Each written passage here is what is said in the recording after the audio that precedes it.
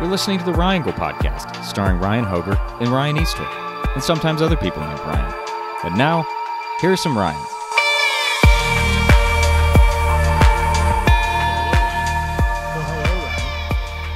This is our first nighttime podcast, spooky nighttime podcast, and the first one where you're on a ship.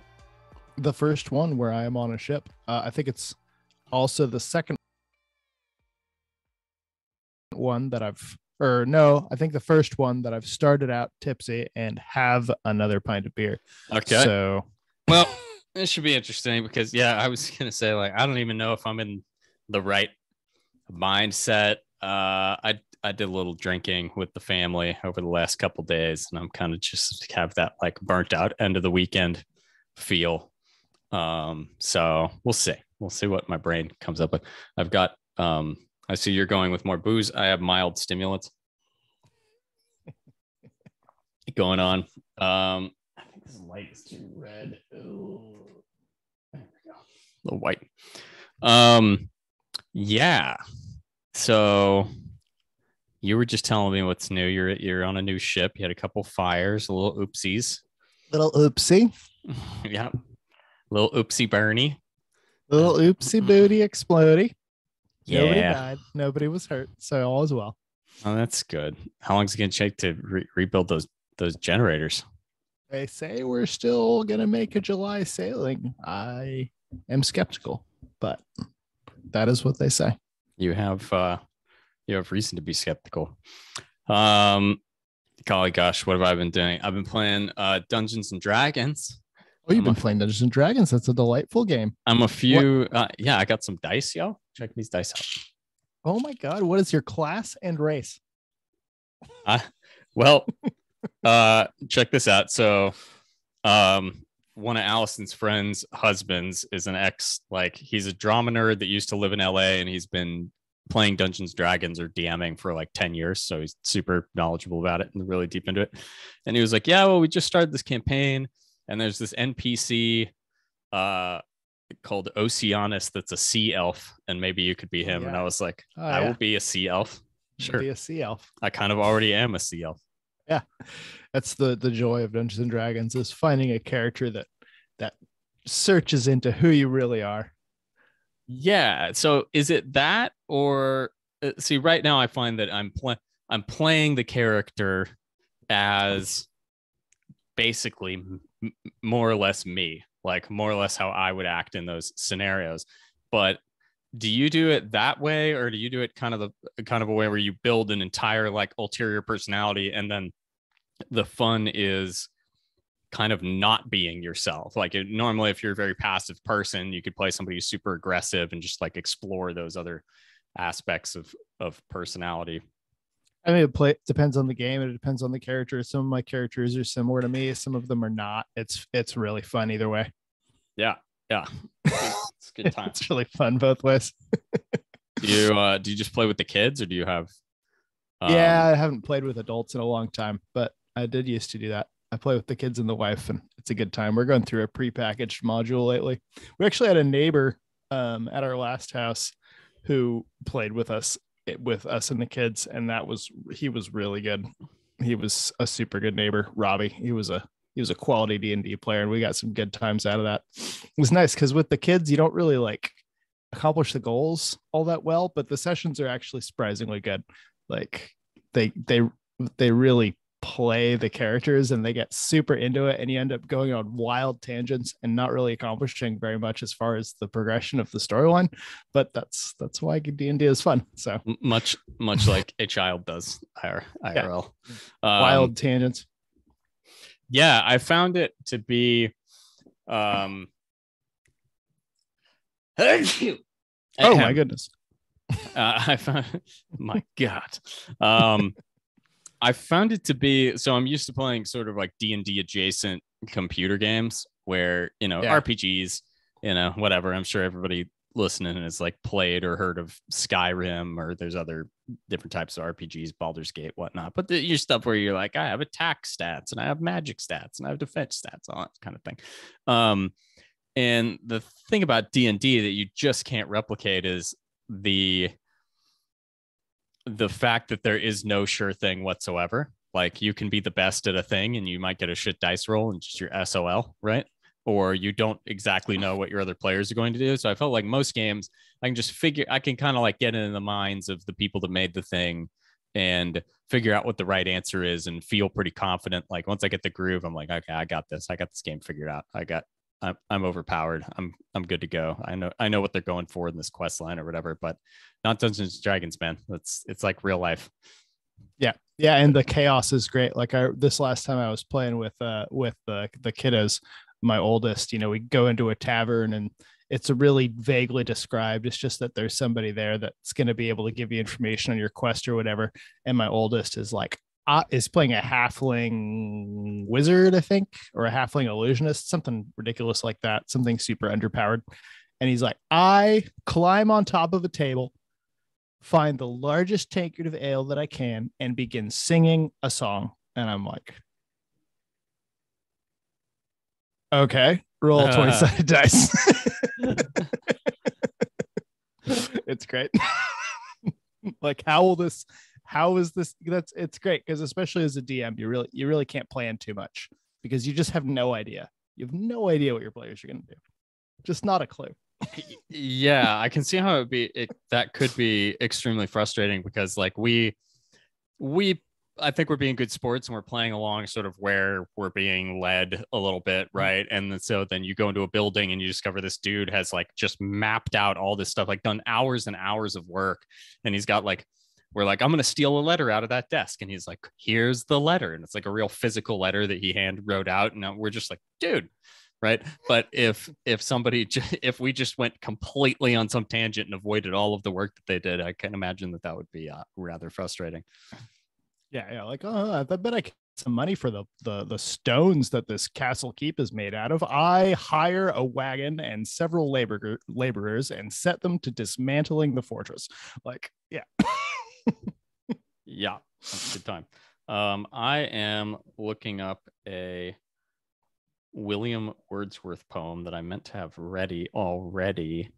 So while I'm doing this, I'm going to ask you yes or no rapid fire philosophical questions. Do you think that the universe began at the Big Bang? No.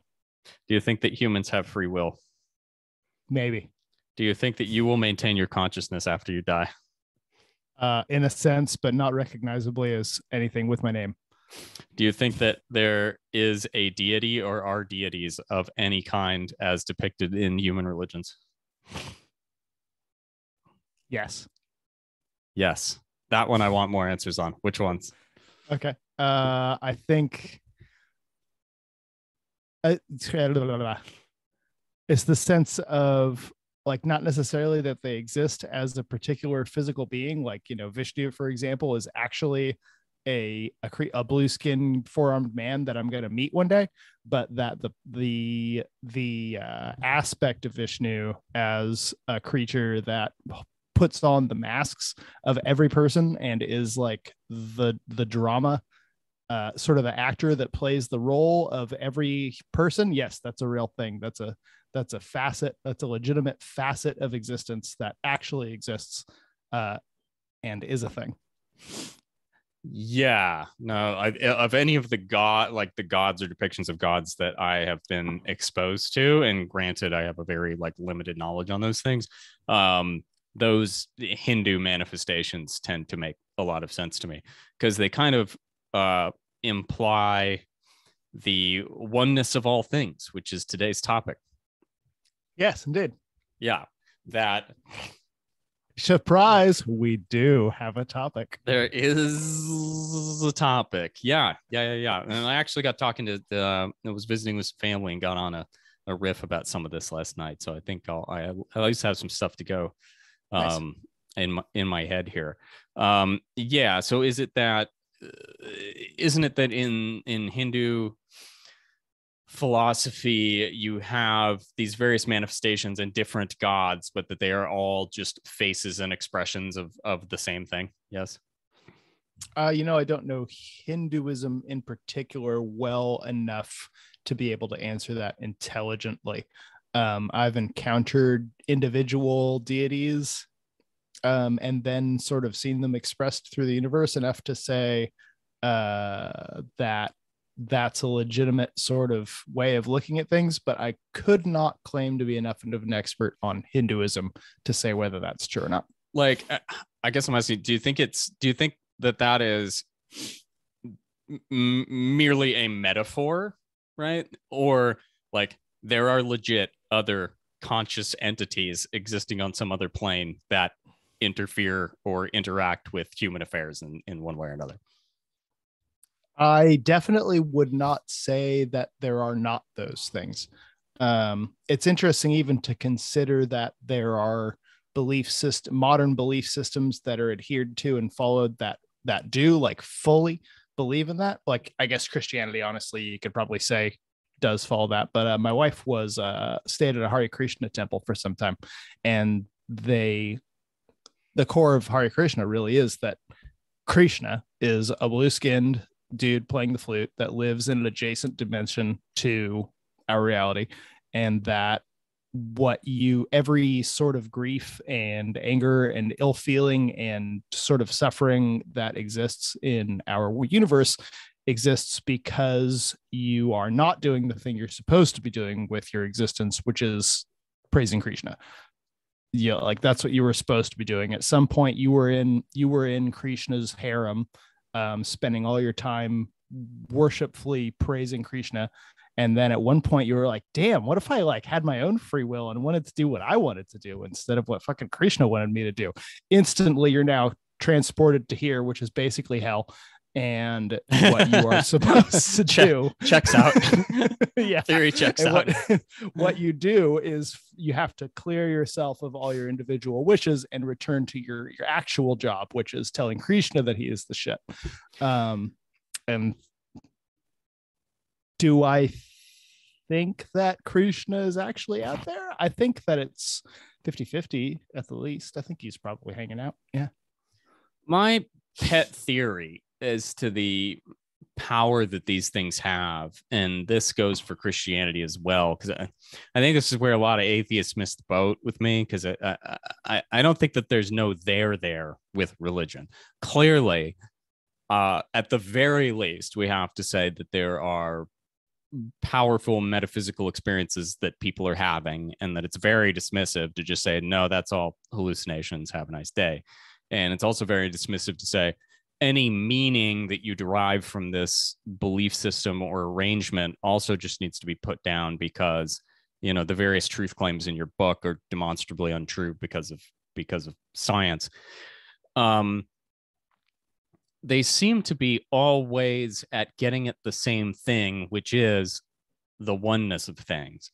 And these various spiritual paths, by giving yourself and your ego up and simply pray, not my will, but yours be done, etc., giving up this gradual process of letting go of your ego's own wants and needs and petty desires, and just letting that, you know, fall away like a snake sloughing off its skin, and then merging with this thing that to you is the greater power, is just an abstracted conceptual layer on top of what is just actually going on, which is that you are an artificially separated little chunk of the universe that is not in fact separated, that is living under the dream and the illusion that you are separated. And that's what your life is. And that any interesting life is the slow merging of yourself back into the oneness of things. And we all get to that same destination in the end with death. But I think, to my mind, an interesting life is one where you lean into it rather than shy away from it. Like, if we're going to say, and that's kind of a Buddhist or Taoist concept, isn't it?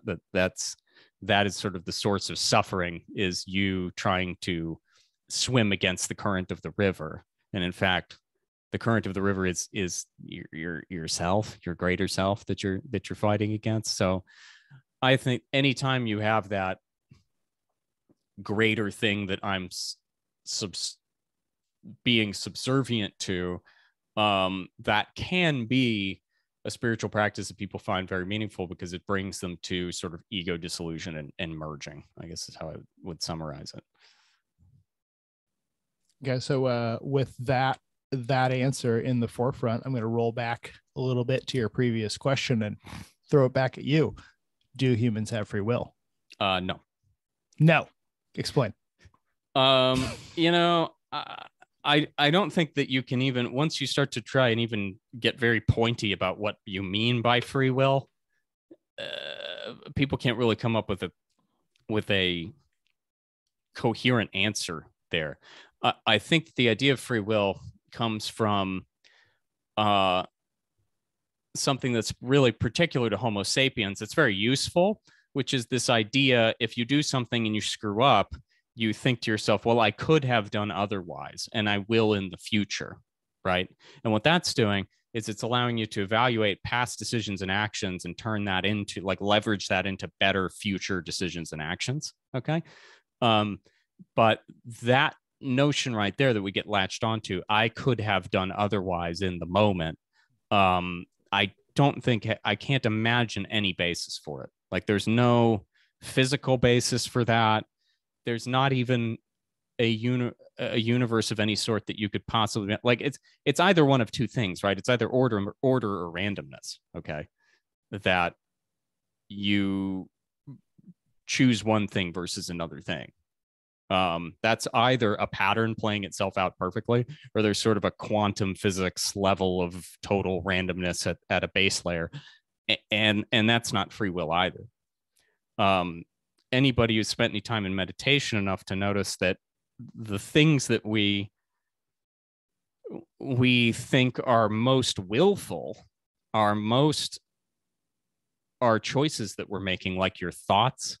Those just float into your fucking head.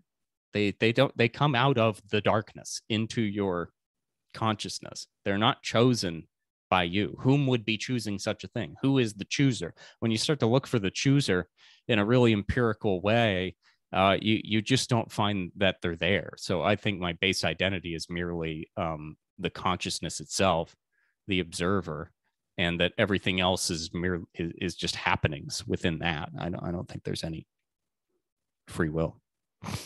So in that, do you think that our lives are in fact predestined at every moment and that we're passive observers and it only appears that we're making decisions? Or do you think that it's some kind of middle ground there? Well, that's coming from a divided mindset. So that's coming from a dualistic mindset, right? Which is to say that you're a passive observer and everything else is happening to me. Well, where is the dividing line of self? Okay. So if what is me ends at my skin, well, then, yeah, you're in this world that's doing things that you're subjected to. If what is me ends at consciousness and the contents of consciousness are not me, well, then, yeah, you're just watching a movie, I guess, for all intents and purposes. And we might as well say it's deterministic, because in that model, you're not even interacting with anything. You're just an observer. But in fact, if your base identity is that of the entire universe, then that duality between willful action and thing that is happening on its own totally breaks down, and the question becomes sort of incoherent. Everything is a do happening. It's an action reaction. It's that division gets broken down when you really do realize the oneness of all things and embody a non-dualistic mindset. So here's to bring that to a more, I guess, concrete level. Let's take an example of climate change. I think scientifically, inarguably caused by human activity.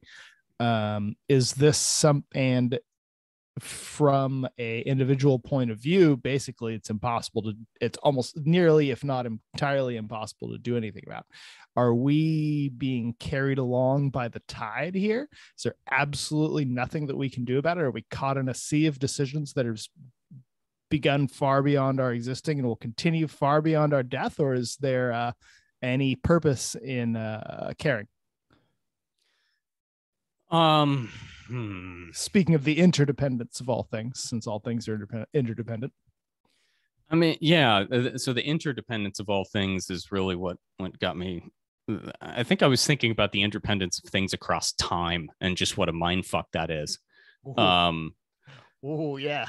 Yeah, like, and that's what got me started on this, to get away from just non-dualistic philosophy into interdependence.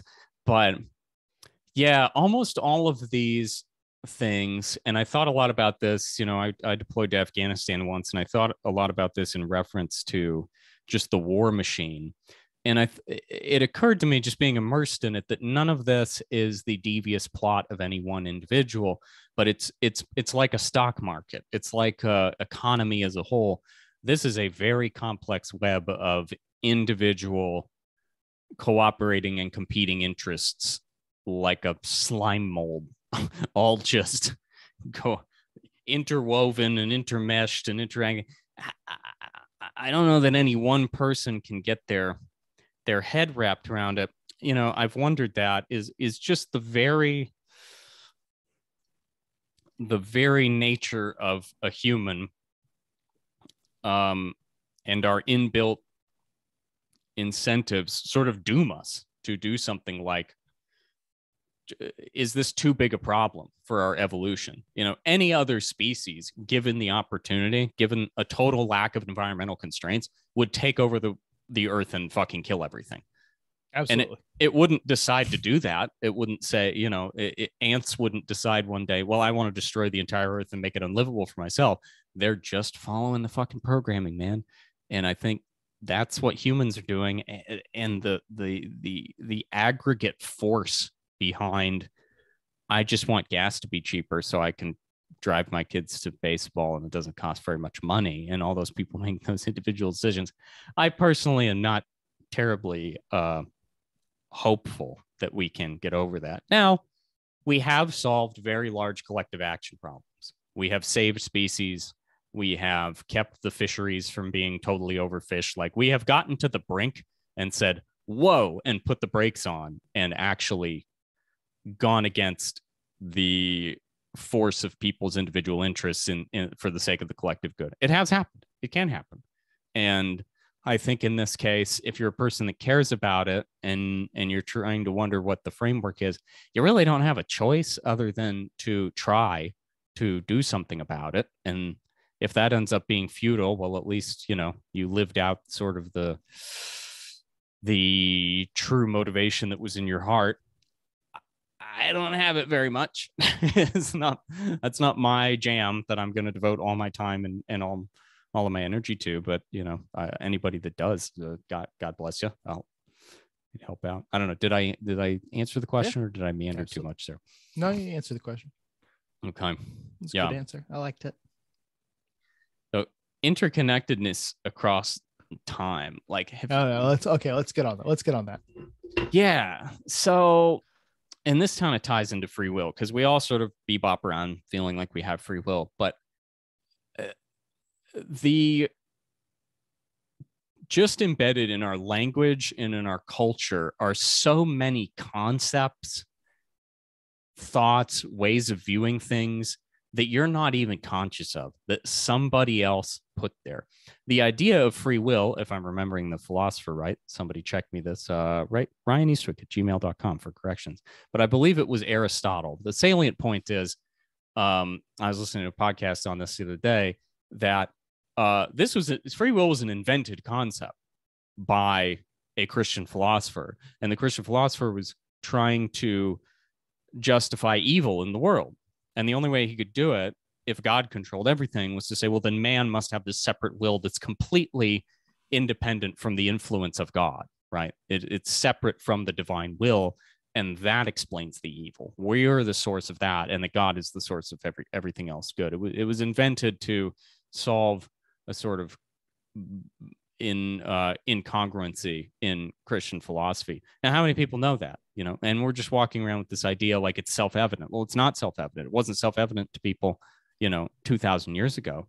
They didn't think like this.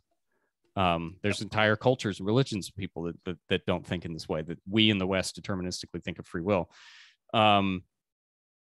So I just think it is just a complete mindfuck to think about the fact that you cannot plumb the depths, possibly, of your own ignorance as to the number of individual decisions and thoughts and philosophies that have happened over the entirety of human history that have come to build who you think you are as a free agent running about the world.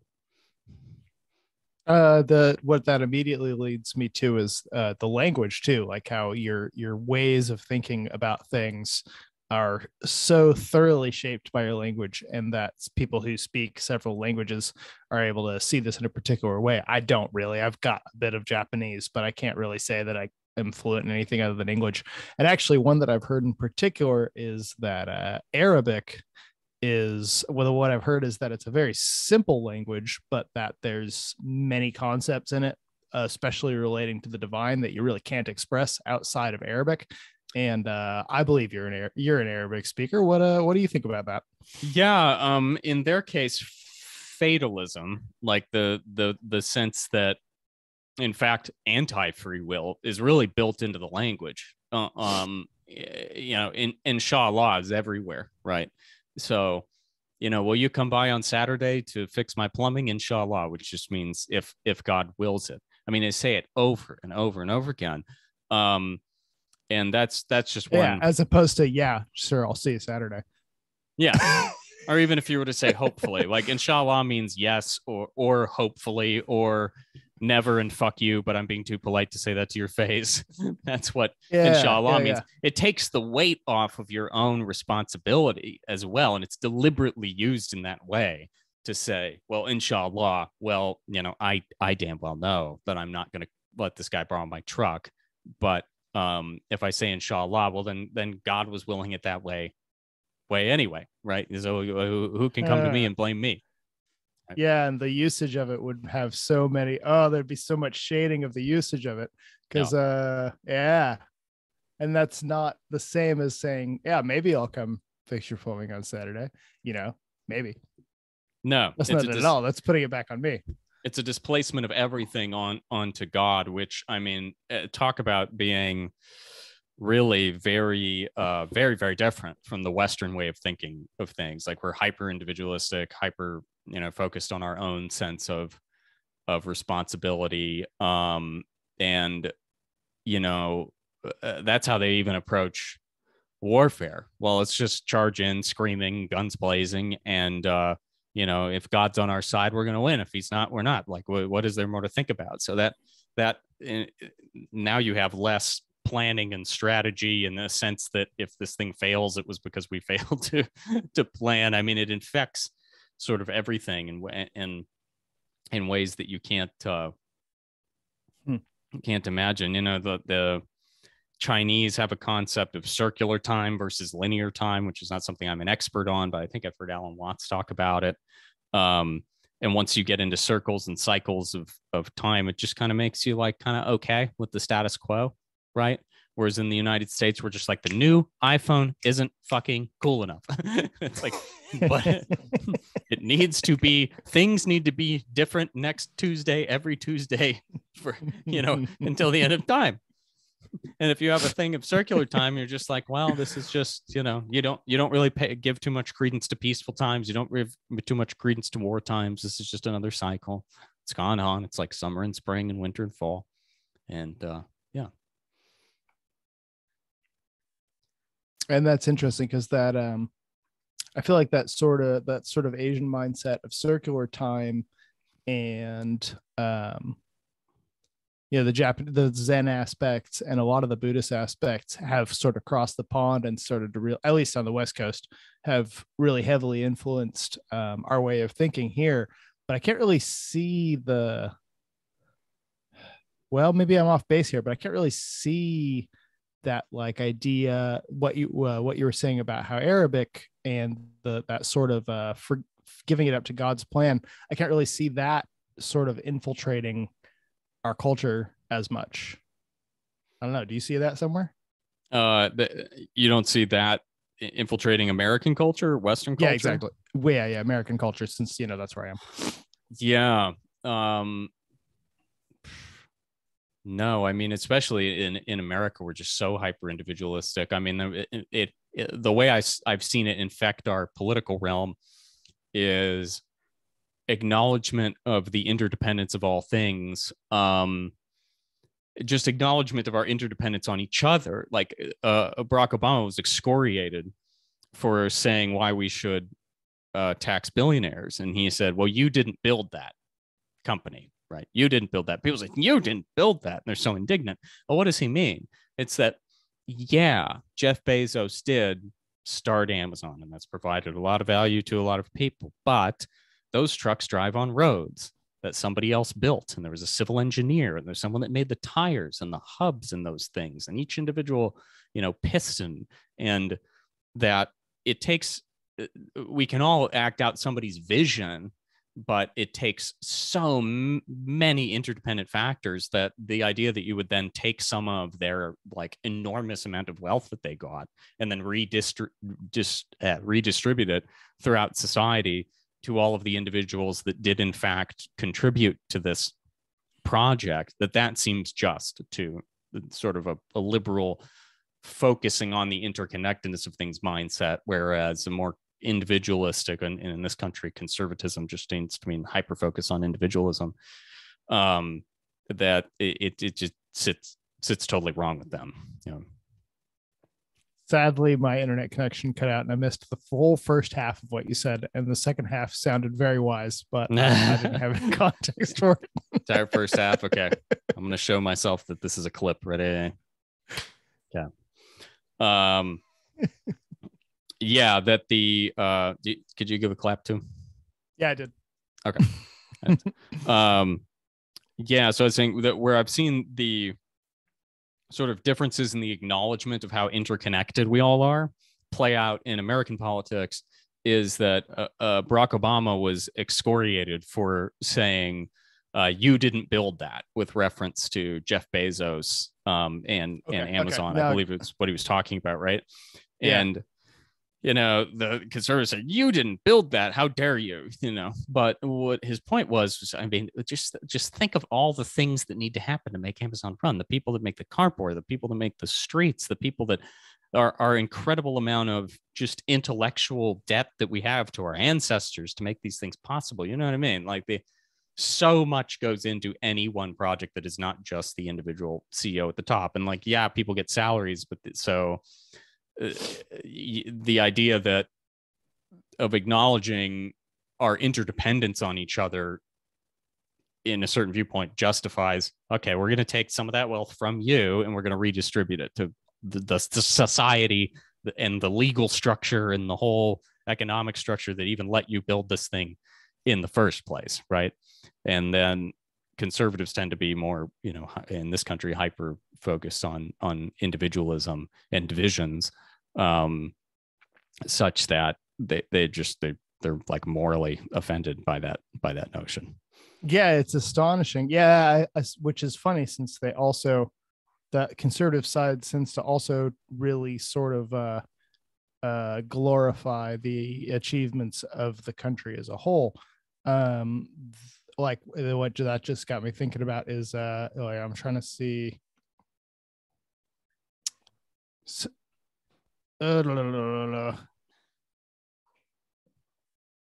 Yeah, just like even just the highway system. Sorry, I was trying to find exactly what the story was here. I didn't quite find it, but it's close enough. That the freeway system, the freeway system that we all take for granted, Eisenhower built that in the 1950s. And before the 1950s, there was not a connected road system for America. And that, if I recall the story correctly, Eisenhower had to move, like when he was in the army, he had to move his platoon or his squad or whatever he was in command over like 2 states, not that far. And it took him a month or more to make the journey. And at the time he was like, this is bullshit. If I'm ever in the position to be able to make it easier to move people and goods from place to place across this huge expanse of wilderness, I'm going to do it. And then, spoiler alert, he became president of the United States. And so he was in a position to do it. And then he did it. So now we have this crisscross of freeways, and they were only made in the 1950s. 70 years, 75 years, maybe tops. Mm-hmm. And we think of this as like, I think what you're probably going from on this whole idea of interdependence through time, we think of this freeway system as something that has existed forever, that this is the bedrock upon which American industrialist society is built, is this freeway system. The freeways, the truckers, the movement of goods, this system of arteries that the American universe pulses through. It's been around for less than 100 years, guaranteed, absolutely less than 100 years, not very long at all. It's, and then you think about the things like the foundations of the language that we speak that color everything that we think. And that goes back to what, the 10th century, as England started to turn into a country that we could vaguely recognize. Yeah. And it goes back to the first guy that grunted, Yeah. And I just find it like almost spooky, the depth of that time that's behind us, like, and then ways that it can creep into our lives that we're not even aware of. Like my grandmother just turned 90, and she moved here. She's like 3.5 hours away, so we drove up to see her. I hadn't seen her in like 10 years. And she was talking about Chattanooga, where I live now. And she goes, "Oh, your grandfather, he loved the view from Lookout Mountain. He went through there, and he said that he just thought Chattanooga was the most beautiful place in the world. And his dream was to always get a sailboat, and he wanted to sail around the world. And like, that's my goal as well." And it's just like, That is spooky. A little spooky, right? Little heebie-jeebies. And so you're just confronted with, wow, there's this person who's dead now in my past. And is that in my genes that came from this person's like own aesthetic preferences and longings, just made themselves through God knows what mechanism into me? Because that seems like a hell of a motherfucking coincidence to have happened. But what else is going on inside our heads and inside our lives that is us just not being our own free agents, but just playing out the drama and shades of energetic ghosts that are animating, our past and forcing themselves into the present through our own bodies and minds. Yeah, that lizard, the just straight up lizard brain saying, "That looks like food. Kill it, eat it." And actually, it's a Kit Kat. But it does look like food. Kill it, eat it.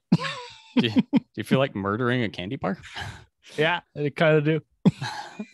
I guess that's why you break it in half. You're just like, maybe that's why it's satisfying. You're just like, oh, look, it has internal organs. Nougat.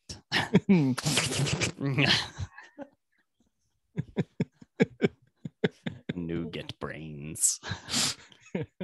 That trips me out sometimes, that we've so smoothly pivoted from like harvesting and hunting and preparing food to recognizing. It's when you start thinking about like the weirdness of the modern time and sort of how it dovetails into your instincts, and what you like, that our existence could be so malleable as to accept, like, I had a packaged sandwich from the grocery store today, and that I could be like, yes, inside this plastic bag, inside the waxed paper wrapped inside there, inside the bread that's inside the wrapper, there's meat. Yeah. And that this isn't surprising. And then how far can you abstract things, right? So you go from like, I want to mate with human woman, to I want to mate with, I am totally fine with looking at image of human woman somewhere, to, okay, drawing of human woman is working for me. Okay, Yeah. drawing of slightly dragon human woman wearing a bikini, which I'm sure exists on the internet. And I mean, that's the easy one. how far can we abstract away from our own base instincts and still have them be triggered? I think the internet is experimenting with that on all fronts at 1,000,000 miles an hour. Foxtail butt plug. Oh, fuck yeah. That is hot for, I don't know why. Some deep-seated gene that's just been along for the ride into my monkey body that made it here. I wonder if cells dividing could be sexy, just asexual. I guess that would be you'd have to think hard about the idea of yourself dividing and get like turned on by that. You said hard. to get back to my way back ancestors, the single-celled organisms. Can the things that turn them on turn me on? You got to put them in a bikini. You know, you got the two cells, they divide, and then they get the bikini, and yeah. Does it turn into two bikinis, or you just get a half a bikini for each? Just half for each one. For each cell. That would only work once. My God. The interdependence of all things, ladies and gentlemen, on the Ryangle. I knew we were starting this in a weird mood, man. Oh my gosh. So, all right, let's go to the poem that I was reminded of last night, because I picked up a literature of nature book that was sitting in my aunt's house, and it had like William Wordsworth was the one that I was checking out, but it's got your classics. Next, poetry. Let's go. Yeah, poetry. Okay. And this just connects to something that, so I had this poem cut out, printed it out, cut it out, put it in the inside of my moleskin notebook because I was a real fucking intellectual, and that justifies spending $20 on a tiny notebook. The paper's so smooth. It's delightful. It's so incredibly smooth. And we would go into what is they call Desolation Wilderness, or the Ansel Adams Wilderness, of just like bare granite, lots of it in the Sierra Nevadas, and go hiking around with my dad as a kid. And that was like incredibly influential to this day. And the way he talks about it, I think, is just beautiful. He says, "I have felt a presence that disturbs me with the joy of elevated thoughts, a sense sublime of something far more deeply interfused, whose dwelling is in the light of setting suns and the round ocean and the living air and the blue sky and in the mind of man, a motion and a spirit that impels all thinking things, all object of all thought, and rolls through all things." And I guess what I loved about that is it's not really, I think this guy was a Christian, but that's not really a Christian notion, that the same ineffable force that I sense behind the curtain that is animating the sun and the rays of the sun is also the same thing that's animating my own mind, that these two things are somehow connected. And I really clicked with that as a kid. But I didn't really like, what's the Nirvana thing, but they don't know what it means.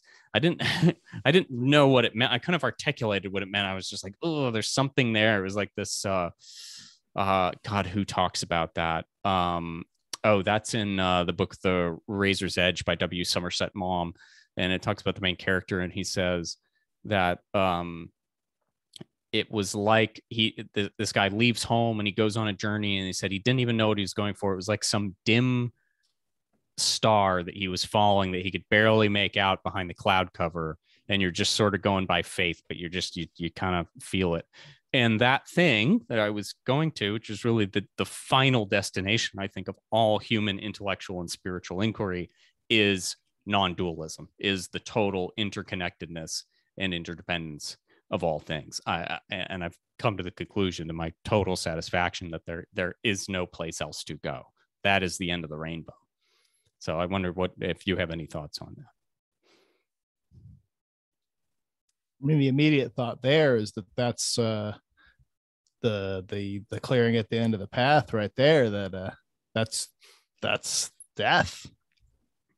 You know, once you finish the path, you enter the clearing, and that's sort of where you are right there. It's when you're talking about the final destination, there it is right there. And I don't say that in a negative sense at all. I don't personally really fear death. I fear sickness and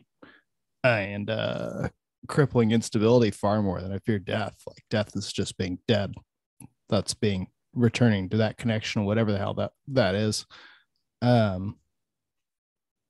Yeah. So I guess when you're talking about sort of the end up as it is, and yeah, I'm with you there. Yeah. And what's interesting is there are folks that speak of who the hell said that? I'm not going to remember, but some Zen types that die while you are yet alive. And that was the goal, to get to total non-separation of yourself and everything else. Like, think about what that would actually mean. I mean, you'd be dead, but you'd be walking around, right?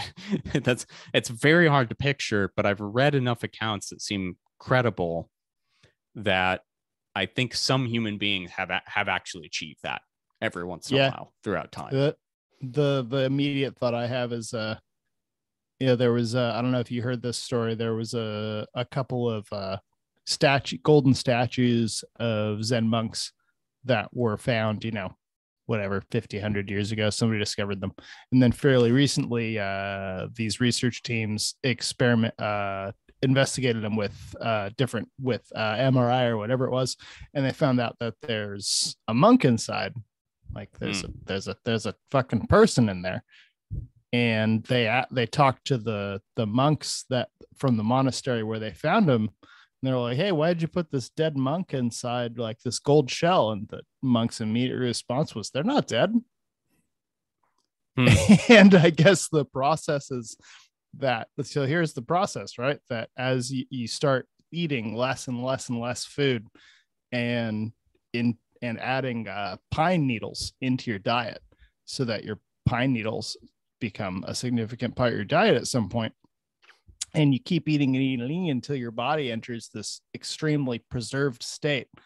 And their firmly held belief is that those monks are not dead, that they have been meditating for something like 400 years inside that shell. Which brings us to the sponsor of today's podcast, Pine Needle Fresh. Pine Needle Fresh will deliver boxes of fresh pine needles straight to your door, harvested by human beings who are paid a living wage, wandering through the mountains of California. They'll deliver them straight to your door every day. The greatest new diet. Use code R&R at pineneedlefresh.com to get 15% off your first month of self-preserving eternal life Buddhist monk fucking pine needle. So it's like the resin gets into your body, and then they think that you're literally just not dead. You're in some sort of state of suspended animation. Yeah, you just continue meditating. You mummify while you're still alive. He's just meditating. Wow. Yeah. Wow. Yeah. That's a far out trip, man. It's pretty far out, right? Yeah, that is a really far out trip. I mean, is there a reason to not try to do that? Well, I think you got to devote your whole life to it.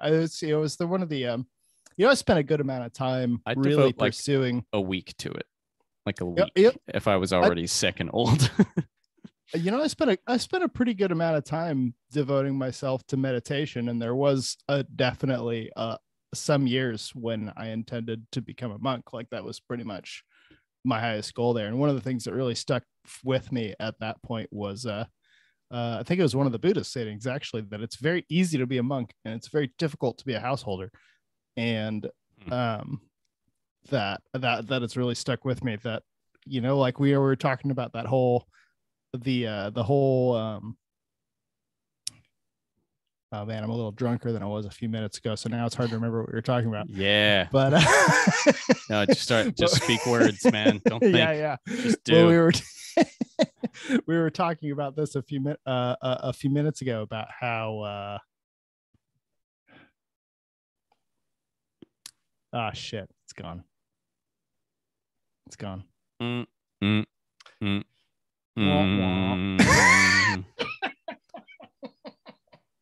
You were talking about, well, your, how it's easier to be a householder than a monk. No, much harder, much more difficult. I mean, yeah, sorry, the opposite. Right. Yeah. Yeah. I think I get what he's getting at there. Like, yeah, that you're checking out, right? You're looking around at the human project and you're going, yeah, no thanks. And yeah, it's glorious. Alan Watts said that the sort of the purpose of that person in some societies, and I think the modern analog, honestly, is like the van lifer on Instagram. Is it not that we should all do that? Not that we should all go, into the hills above the village and check out, but we kind of like that somebody chose to do that. Maybe it's an affirmation of our own agency, or it's like you don't feel trapped if there's at least one unlocked door in the house. You're like, well, good for that guy. He went over there. He decided to check out of the whole human project. I'm not going to do it because I like my kids and my dog, but at least it like what he's doing kind of affirms my own internal freedom to me. Like, I'm not totally trapped by this thing. I could go do that. And, like I said, I think the modern analog in America might just be the carefree van lifer or something. And even more so. And I think where like Instagram may become a true hazard to sort of the, I kind of try to shy away from social media being a negative, along with kind of what we're talking about free will and sort of the progression of things, and things don't happen for no reason. But I think a hazard, an actual like hazard, with the whole interconnected everybody, is that more than the van lifer on Instagram, it's the van lifer who is not on Instagram, who is really manifesting that. Yeah, true. And I've met them, yeah. I've met people that's just they're free people, man. And they don't have a retirement account and they don't care. And, you kind of get the sense that they're going to be okay. What am I worrying about? It's fucking great, man. It's a glorious way to live. But then once you get dependence, it's no longer an option. I mean, it's an option. Yeah, but it's not. But it's not an option. It's not an option you would choose. That's just not. Yeah, let's not throw your own agency out the window there. That's true. Well, what you did say that you were not, did not believe in free will. Yeah, correct.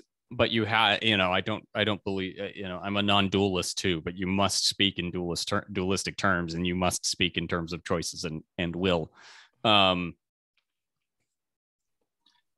That becomes one of the mind fucks of greater realization. You're like, oh, I can't be truthful in my language ever. There is no such thing as a truly spoken human concept or word. These are all just tools which facilitate the shared virtual reality space that we all live in. It's all approximations. I feel like it sounded like a serious stoner there. A little bit. Maybe. A touch. I think this whole podcast sounds like that, though. Yeah.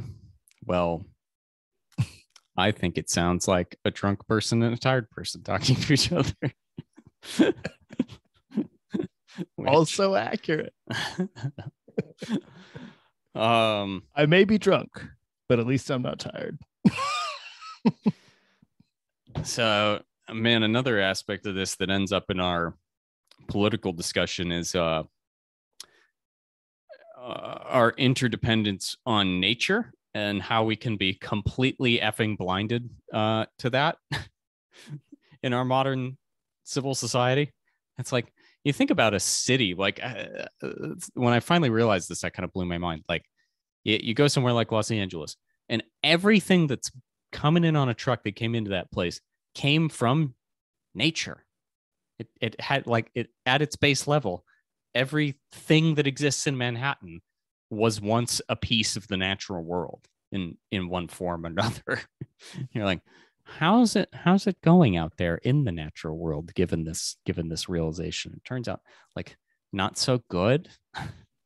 You want something that'll really blow your mind. I read a Mark Kurlansky book called the Big Oyster, and it's all about, I don't know if you've read any Mark Kurlansky. He's a delight. He writes books about the history of foods.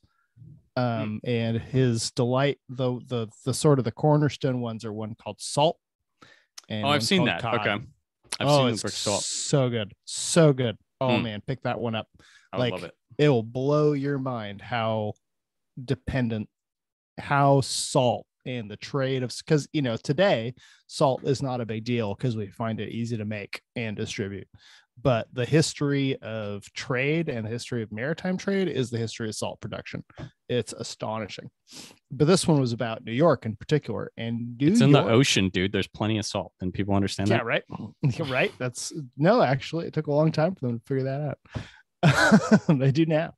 But New York and New York Harbor was one of the richest natural bounties that has ever existed in the world, bar none. Like, you didn't have to work to live in New York. Like, there were just deer and oysters and fish. It was overflowing with natural bounty, and so it got colonized really heavily, and they built a bunch of buildings and they polluted the ocean, and now it's pretty much all gone.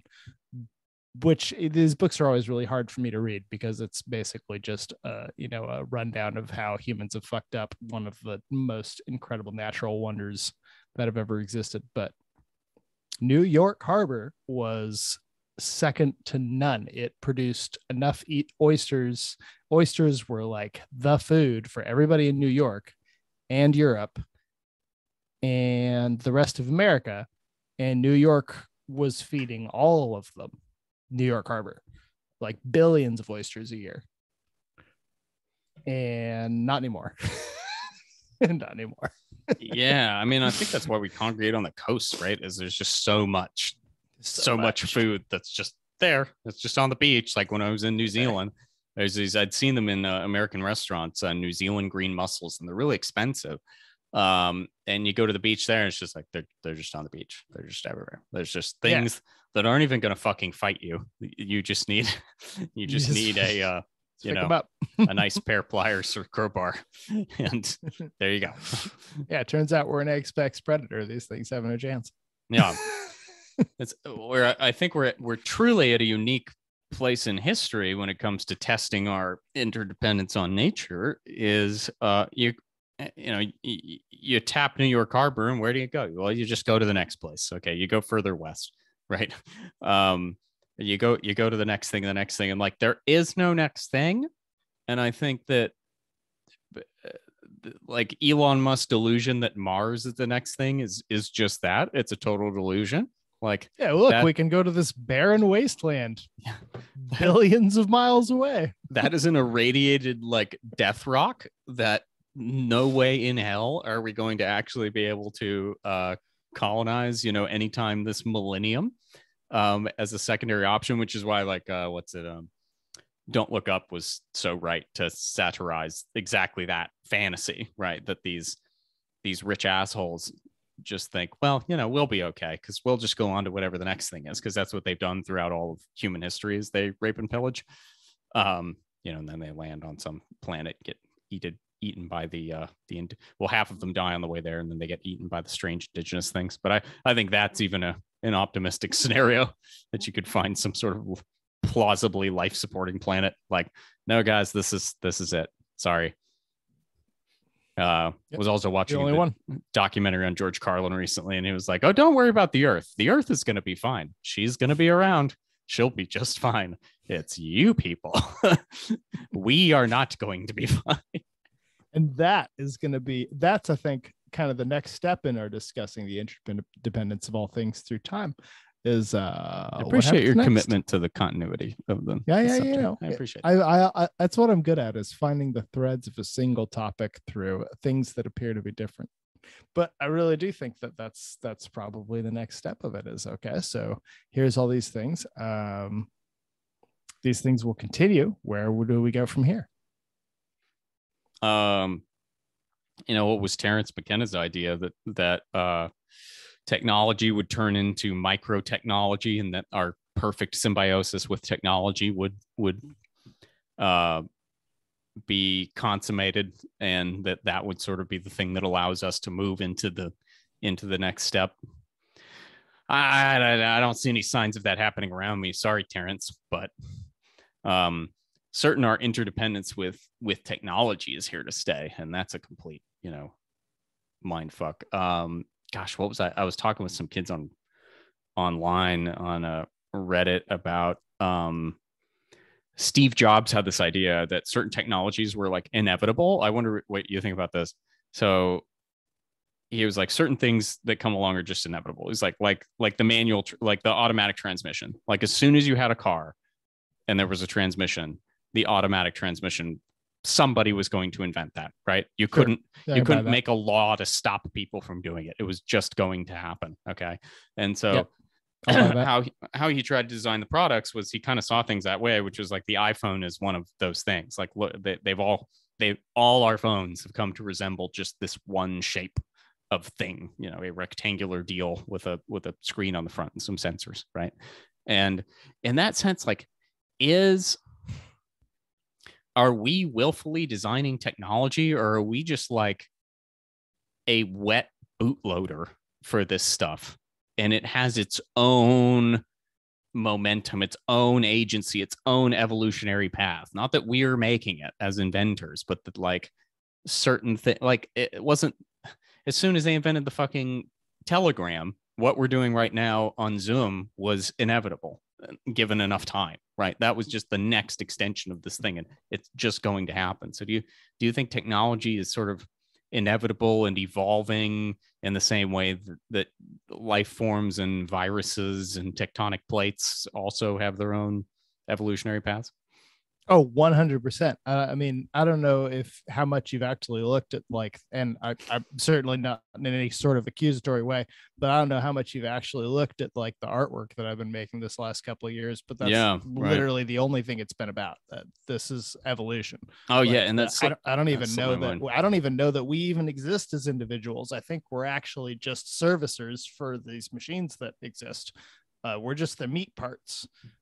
I think that the technology and the boat that I'm on right now arguably is the life form, and again, we're just the meat parts that service it and keep it running. Yeah You said something about the highway system and the arteries pumping, and I was going to mention your art there, or plug it, because it's your art is exactly that. It's that sort of, we are the cells pumping through this thing. I think you've seen these movies, right? Who the hell made them? I can't remember. There's a series of them starting with Nakoi Katsi, and then Koyanis Katsi. Yeah. And then Baraka. And that filmmaker is so good. So these films, if you haven't seen them, they are sort of abstract, wordless films. You're just, it's all shot in that really large format 70 millimeter IMAX wide shot thing. And he shows humans bustling around cities and things like this, and he'll go to factories and he'll speed the footage up and he'll slow the footage down, and it's a lot of this repetitive motions of all the things that we go through, and he's really trying to pull out and show you what your environment is. And I heard him talking about this in an interview, so I'm not just like speculating as to what his thought was, but it's that he really wanted to show that no, you live in a, technology is your environment. If now as a human, if you really think about it, you are not part of the natural world in the same way that anything else has been part of the natural world. And you're arguably just like an ant in an anthill or a cell inside the organism, just following your own routine. Like you're kind of tiny and not that special, but he shows it in this absolutely beautiful way with incredible music and incredible cinematography. Yeah, I only ever remembered that Philip Glass was involved with that. Apparently the guy was Godfrey Reggio, but I always remember that it was Philip Glass because the soundtrack is so good. Yeah. I can never get Allison, my girlfriend, to sit down and actually watch one of those, because it does take some some patience, or I don't know, maybe a decent amount of psychoactive drugs. Yeah, smoke some weed first. Smoke some weed. Not that I condone anything of that nature. Only in states and places where it's legal. Should you contemplate doing that in responsible amounts? Irresponsible. That's actually a slightly irresponsible amount would be ideal for. If only you could get drunk. Is there any art that like being drunk makes better? Ooh, Other than, dude, that's a whole episode. yeah. Other than like the shitty grungy music at the bar is suddenly you're tapping your foot to it and you're actually like, actually this isn't that bad, but it's not bad, but it's actually really bad. Yeah. It's actually really bad. I don't think there's any movies that I've ever said to somebody like, yeah, you should really like get drunk before you watch this movie. That really enhances the experience.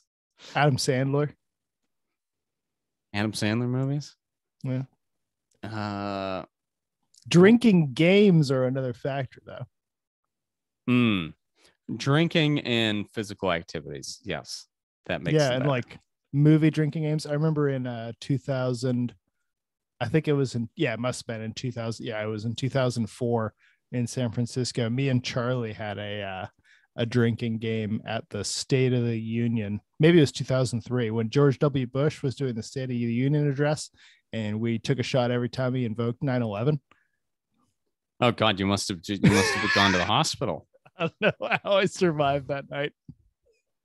If you're gonna go see the new Top Gun movie, which I did recently, take a drink every time someone says "Talk to me, Goose," and you will be in a nice stage by the end of that film. Right. What would be the Ryangle podcast drinking game? I have to think about that one. Hold on, let me. Every time so hold on. Well, the thing you said earlier. Anytime we sort of coyly mention marijuana.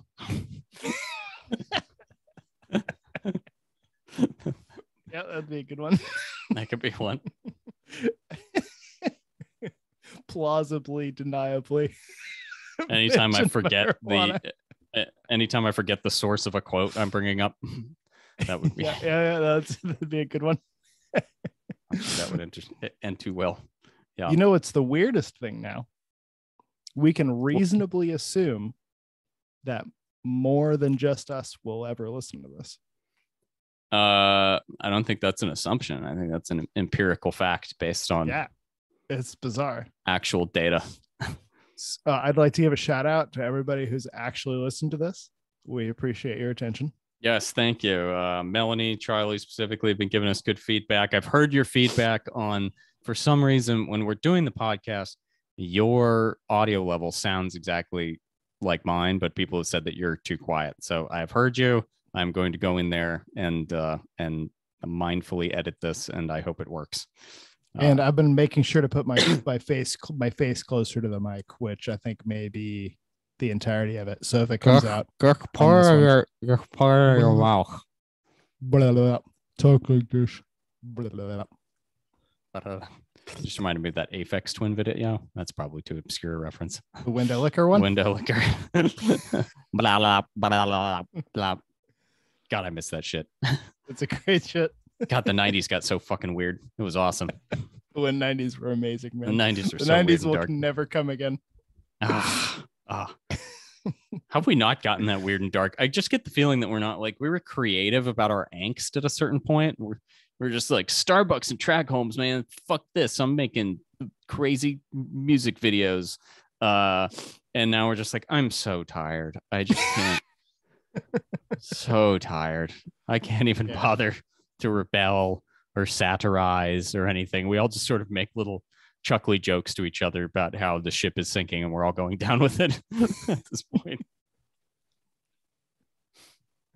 But is that true? Okay, so I'm gonna go circle back around to my rapid fire philosophical questions. Shit, here we go. Do you think, well, this is one I want to know your opinion on. Predictions for the future, really. Do you think that I guess this gets into whether or not things are inevitable. do you think that the human species persists in perpetuity on this planet? So that's a yes or no. Do you think we're going to make this place inhabitable and kill off our own species, uninhabitable and kill off our own species? And if not, what does that look like? Does it look like a fairly large human population, or does that look like, we go back to sticks and rocks for a long time? Yes, I think we'll continue. I don't actually have really any doubt about that. I think the state of what that looks like is going to be perhaps shockingly different from what we exist now. But in a previous episode, I think we had discussed how huge of a response the human race had to the potential of 1 in 100 people dying from COVID. And deservedly so, that would be a catastrophe. That if we are obviously and clearly faced with climate change or, whatever other existential threat, reducing the population by 10%, that the people will not accept that they will in fact accomplish whatever needs to be accomplished to continue. Short of nuclear war, which is a big one. Then, that's not, which is a big one. That's a big one. Very possible and would be very, very bad. I even then though, I don't think we'd be extinct. No, see, I don't think nuclear war could kill everybody, but I think it could set us back quite a ways. We're pretty tenacious. We're pretty tenacious, You'd in order for us to turn into like go back to a pre-technological society, you kind of have to blow up all the information as well.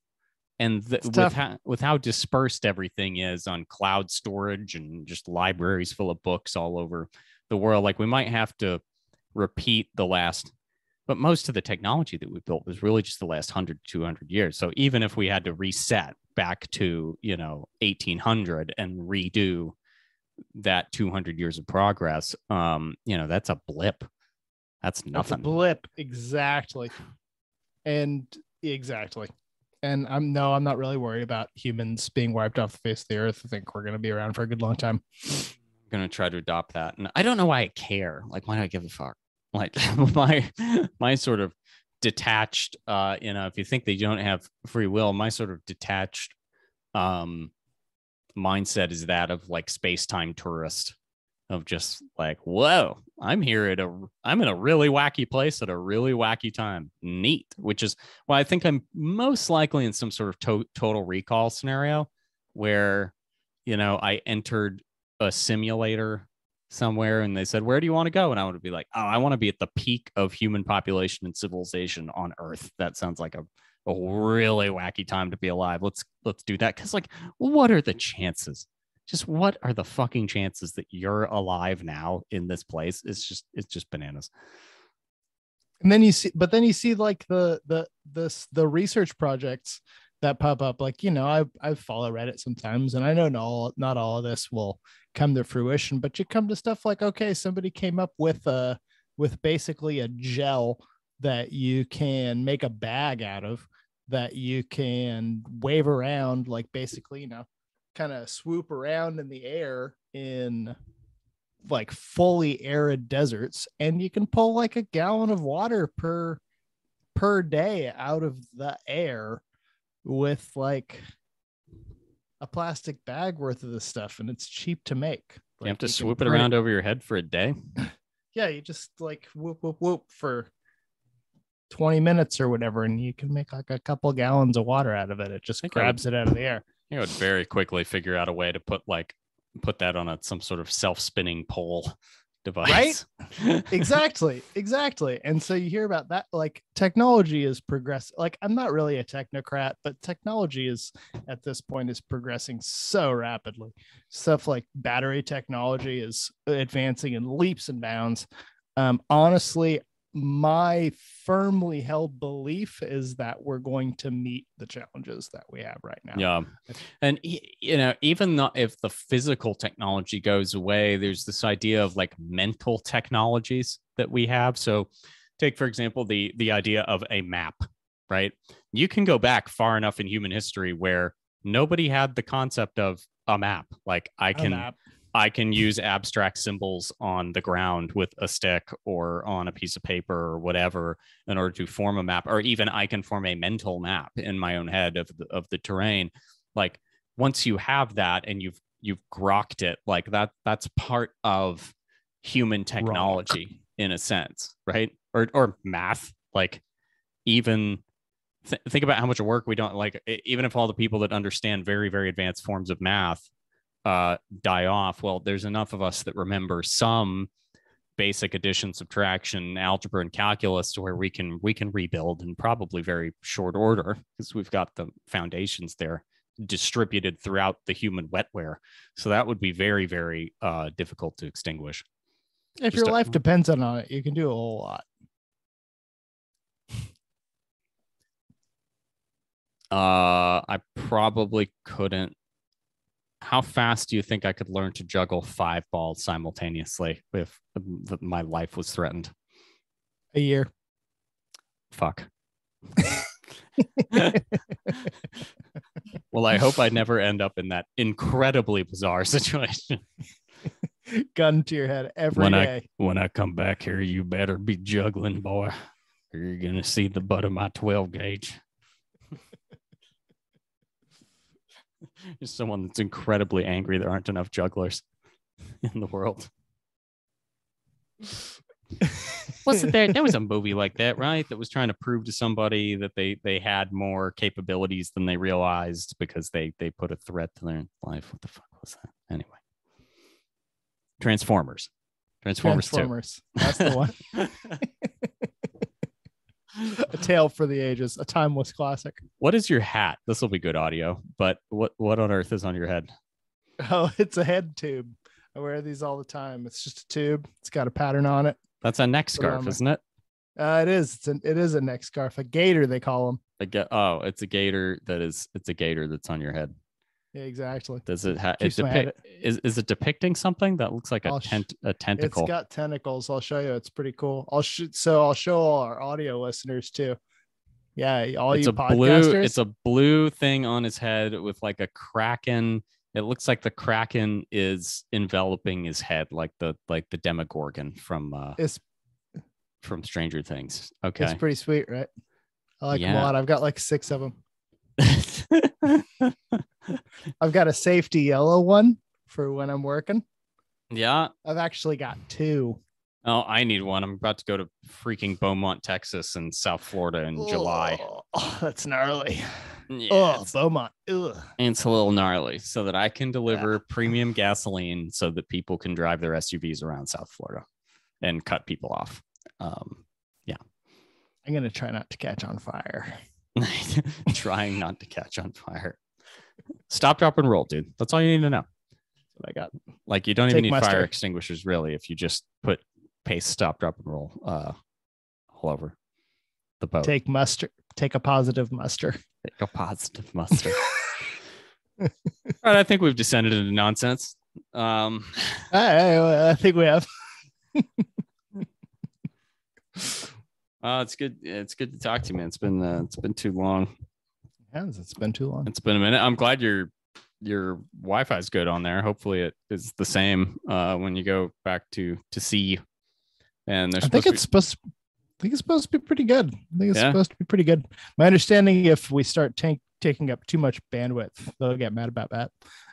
But as long as I watch my timing, I think actually it's going to be fun.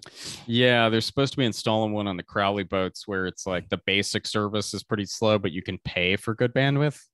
So depending on what the price is, I could pay for a couple hours worth of like video bandwidth or something. And then we might be able to squeeze one in while I'm at work, and noise permitting. That's always the thing when you're underway. Yeah, we'd have to give that a shot, but same here too.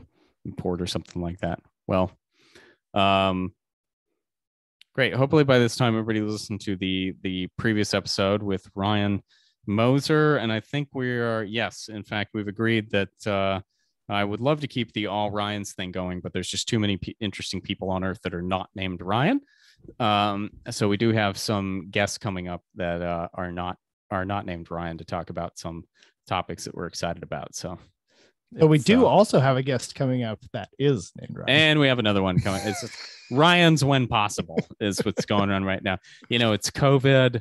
Most Ryans are made in China, as people know, and the intermodal transportation system is they're sitting in containers off of Los Angeles. It's very hard to get a Ryan, really, unless you want to pay to have one flown over, and that's just very difficult. Our budgets are limited. Yeah, extremely.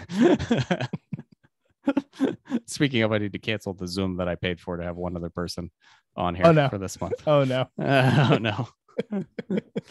The podcast costs money. Remember the sponsor. Whatever I made up. Pine Sol. Pine Needle Fresh. Yes, that's the one. Pine Needle Fresh.